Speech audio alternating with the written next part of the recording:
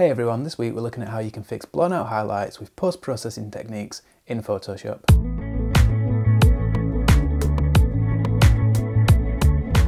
So I think we've all captured landscape images before, where we've got a lot of dynamic range in the scene.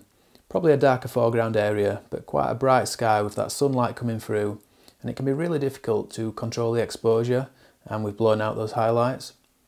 I made a video recently where I was covering in-camera methods to help prevent blowing out those highlights, and that's definitely the preferred technique rather than trying to fix it in post like we're doing today.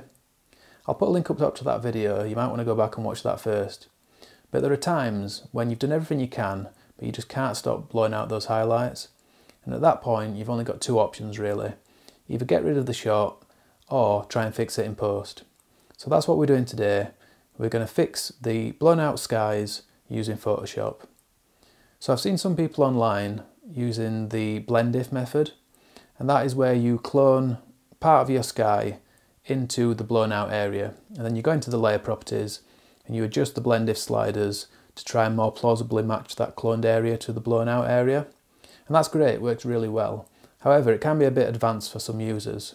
So today I'm going to share two methods which I think are much easier and simpler but still give really plausible results.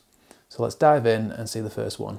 Okay, so to demonstrate the first technique, we're going to take a look at this image. I captured this in Sheffield for a recent video where I was showing you how you can fix the geometry in your image. But for this particular shot, I was looking up towards the sky. It was a really bright sunny day, and even though I tried to get a good exposure, I've still managed to blow out the right hand edge of this sky area here. So even if I bring down the highlights and the exposure, I'm never going to get that detail back there, it's just completely empty. So the only way I can rescue this is by using one of the methods that I'm going to show you now, and this is the first one. We're going to use the healing brush tool in Photoshop. So I'm going to press Command and E on my keyboard. That will be Control and E if you're using a Windows PC. And that'll open up in Photoshop like this. And the first thing I'm going to do is just select all of my sky area. So I can do that by coming down to the fourth tool down here on the left in the tool palette. If you click and hold, the contextual menu will pop out, and if you haven't already got object selection tool, just select that. And then we can hover over our sky area and then it'll go pink like that, and we can click once and that creates a selection of our sky. So I'm just going to make a new layer by coming down to the layers palette down here. I'm going to click on this icon at the bottom just to create a new layer. See, we've got layer 1 now, and I'm going to clone an area of the sky into that bright white area. So normally you might use the clone stamp tool, which is here, but the reason I'm not going to use that is in the way that it copies colour and texture. So I can demonstrate that if we just use the clone stamp here. I'm going to press Option on my keyboard. That'll be Alt if you're using a Windows PC.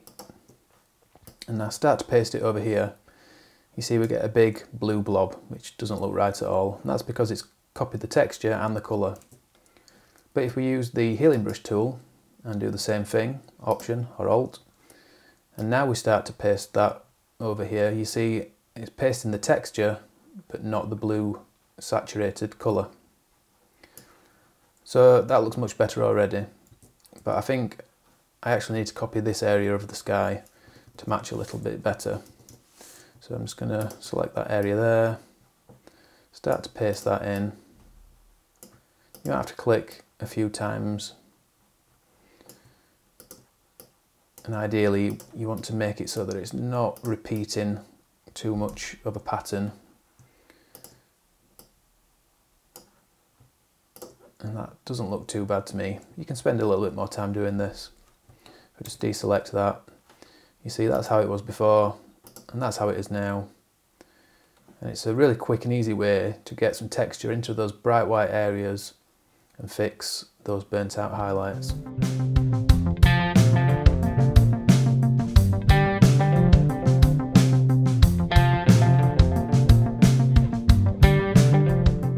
Alright, so we'll go back to Lightroom now, and the next image we're going to take a look at is this one. So again, you'll see we've got some blown out highlight areas here all along these clouds areas here, these long streaks. So we're going to attempt to fix those. So again, we'll bring it into Photoshop.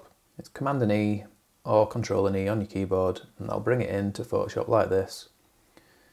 And you'll see if I try using the healing brush tool on this one, I've already tried it, it doesn't do quite as good a job as it did with the last one. You see it looks a little bit smoky, a little bit hazy here, and doesn't quite copy the texture as well as I would like. And then we get some strange extra saturation here. It's just not working as well as it could.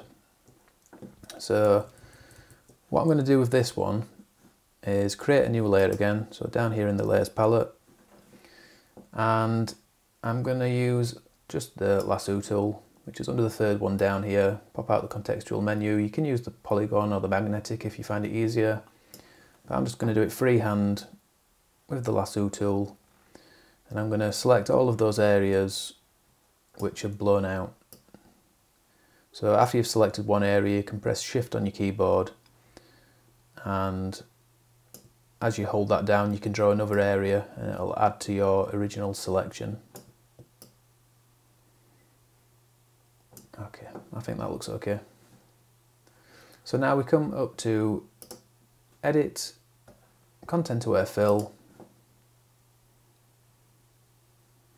That's going to think for a little while, and you see that's done a really good job of just filling that in. Sometimes you need to play around with this. You can rub out some of these green areas. If I just pull this panel across, by altering what areas it's sampling, it'll give you a slightly different result here on the right hand side. So you might just need to play around with those until you get something that looks right. But I think that's not too bad, so I'm going to click OK. And that's actually created a new layer by itself, so I didn't need that layer there. I can get rid of that one. But if I just turn that off, you see that's done quite a nice job. But if you still want some of that brightness there, and that looks a little bit too much like it's covered it up completely, you can just bring down the opacity on that layer. And that way we do get some of the texture in that area, but we've still got the brightness, so it looks a little bit more real, and it doesn't feel like it's cheating quite as much.